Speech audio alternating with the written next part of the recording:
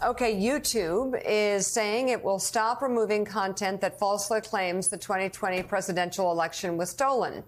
The move reverses a policy put in place more than 2 years ago amid a wave of misinformation. The Google-owned platform on Friday announced it wants to protect the ability to, quote, openly debate political ideas, even those that are controversial or based on disproven assumptions. I don't get that. Why do you want to do that? Why do you want to make sure disinformation spreads like wildfire? Help me out here, Rev. Why do you want to be open to that? You know, the New York Times, the Washington Post, all these other places would be held liable, well, like Fox News, if they put out false information. And so YouTube is now saying we're cool with false information, which, again, I'm just baffled why these big tech companies think that they just, well, they don't think that they don't have to live by the rules that everybody else lives by. They don't have to live by the rules that everybody else has to live by. And that's one of the reasons we're in trouble. Our democracy is in trouble. And now you have, again, 2 years later, you've got YouTube saying, you know what, we're fine with the conspiracy theories that almost took down American democracy. We're fine with the conspiracy theories that led to riots on January the 6th. We're fine with the conspiracy theories that, again, almost destroyed our election because it overturned a fair and free democratic election. I mean, explain this to me, Rev. I don't understand. Well, I wish I could explain it. I mean, it is an outrageous decision.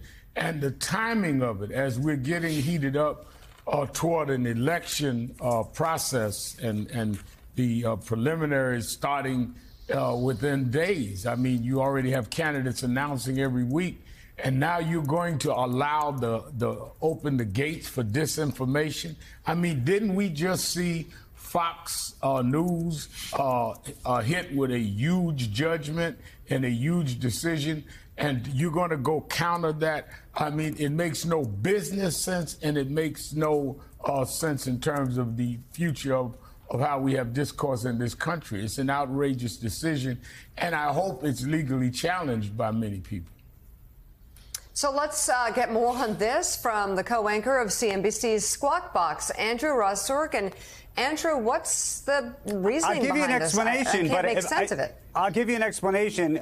It may not be rational. Maybe you'll think it's rational. You may think it's shameful, frankly, which is that we are now in this environment where big tech and big companies writ large are so concerned about the regulatory world that they are confronting, and frankly, the House of Representatives that they could be confronting, and others that are thinking about regulating them, that this is one way they think to get in their better graces. I don't know if they're going to get in their good graces ever, but this is as much a political calculation as it is an economic one. The economic one being if there is greater regulation against them, that they're going to have a harder time down the line. And interestingly enough, they're more fearful. They're more fearful of Republicans. Republican conspiracy theorists. You're saying that they're doing this because they know that Republicans that might take control of Washington are conspiracy theorists who spread lies that undermine American democracy. They are so fearful. They are so fearful of this Republican Party. And you can look at what Ron DeSantis has done in Florida. I know we talk about that, and that's almost become symbolic of the situation. But they're so fearful of that.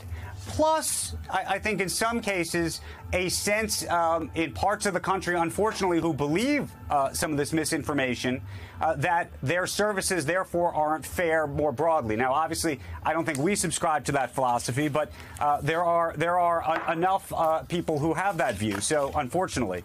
And so I think that they are, unfortunately, pandering to both of those perspectives. Now, you mentioned the economic piece. I can't imagine this helps with advertisers. It hasn't helped Elon Musk with advertisers. So it's in that regard, it's very hard to understand how they get to this conclusion.